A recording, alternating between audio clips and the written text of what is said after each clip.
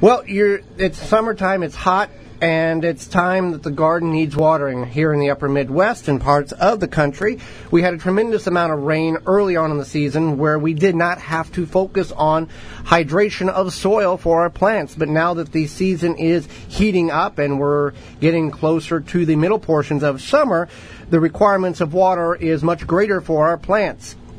So we're going to talk about some ways in which you can water your garden. Now, many people may think that you just water the garden, you put some water on, you walk away, and you come back tomorrow and you do it again.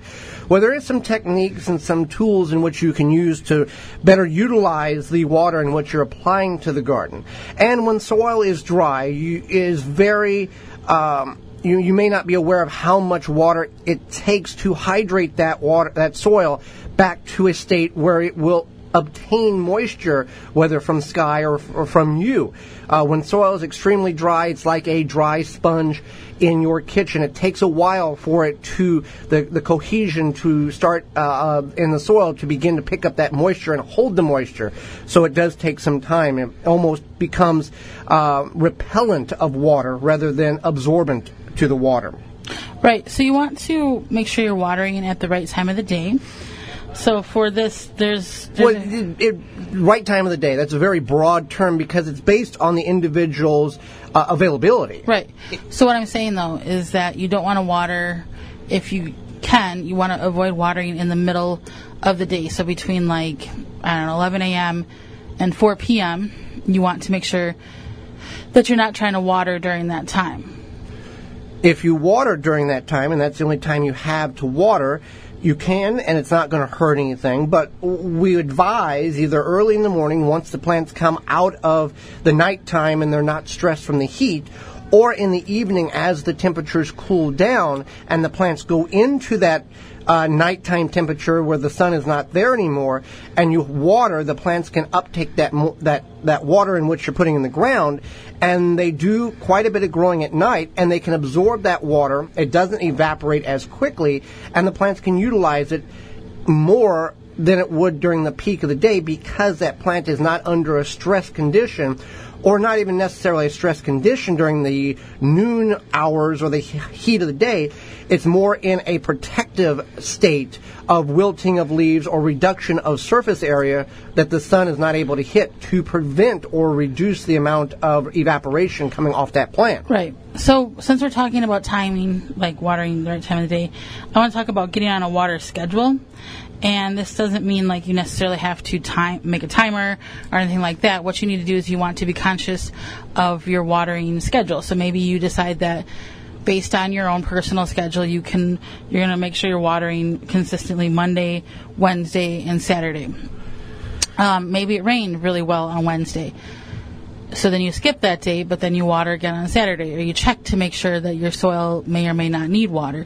But in your mind, you get on the schedule, you get into a routine, you get into a habit, and watering becomes consistent for you. Checking to see if you need to water is simply as easy as taking your finger or a garden trowel, just scraping the top 2 inches or so of soil and seeing if there's moisture there.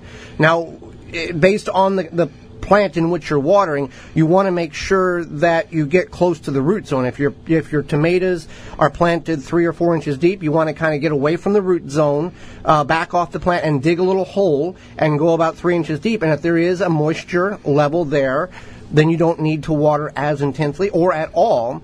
But if it is dry and powder, then you need to water. And you need to water 2 to 3 times more than what you think you do, because that takes time in order for the soil to change to a absorbent matter rather than a repellent matter, because the soil is so dry and powdery or not have any moisture in it at all.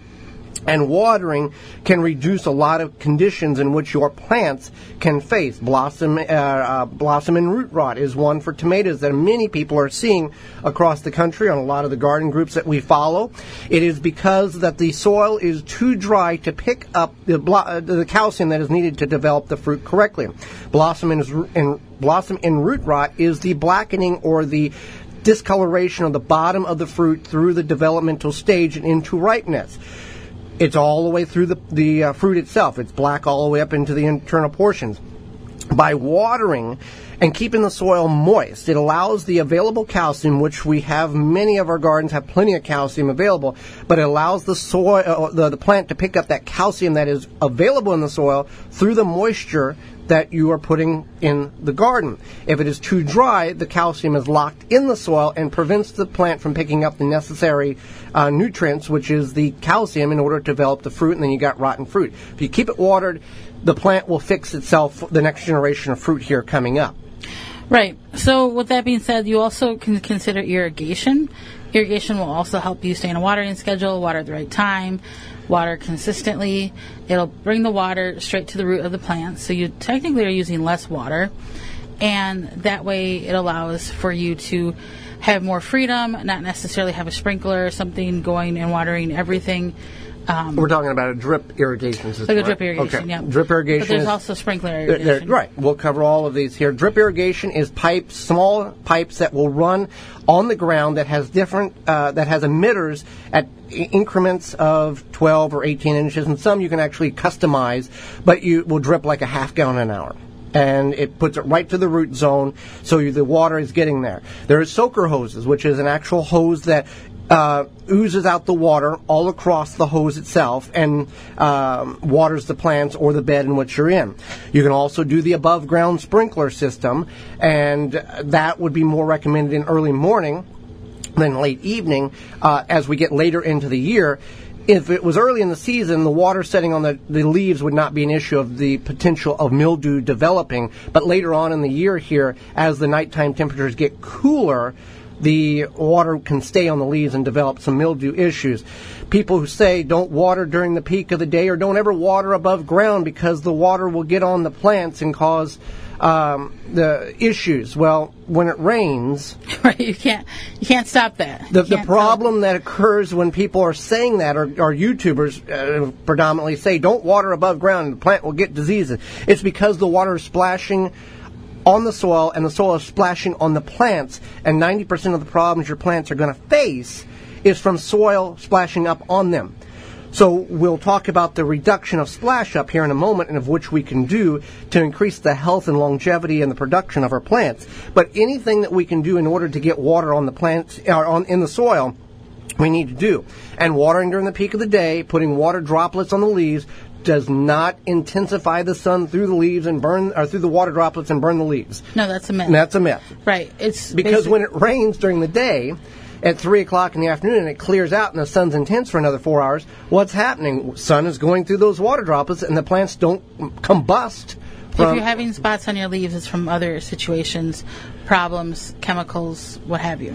So what are other ways in which we can water our garden and make it efficient? The best thing is to use mulch, and you can use mulch for many reasons, but one is that it helps hold in moisture into the soil, and also it helps prevent the soil from splashing up onto the leaves of the plants. So that's why you want to use mulch. And you can use many different things for mulch. You can use anything from leaves. You can collect your leaves in the fall. We've used shredded paper. It's not necessarily. If people we've got mixed comments on social media. I love that mulch. Or that mulch is not very pretty. Right. So it doesn't have to be pretty, and necessarily it has to be effective. But yeah, and chemical-free, seed-free grass clippings. In addition to holding the moisture in and preventing splash up. And when we talk about it reduces the amount of weeds that grow too. Right. So when we talk about reducing or using weed-free grass clippings, or chemical-free and weed-free grass clippings, we're talking about the chemicals in regards to if you pay somebody or you yourself spray your lawn with something to enhance its growth, remove weeds, whatever, a broadleaf spray, and then you put those, and then you cut your grass, you let those grass clippings dry out, you put them on your garden, your edible garden. It's going 2,4-D is what's in those broadleaf sprays, and that's going to cause problems in your soil. So if you do spray your lawn or somebody else sprays your lawn, you don't want to use those grass clippings. You bring them in the garden, you use them as mulch, it rains, you water, that persistent chemical will release from the clippings and go into the soil and kill your broadleaf plants, your tomatoes, your beans, your eggplants, all of that. And even in a compostable black soil, we've let it sit for 2 years and put it in the garden, it's still very active and still will cause detriment to your vegetation in your edible garden. Finally, let's talk about water collection in which we have.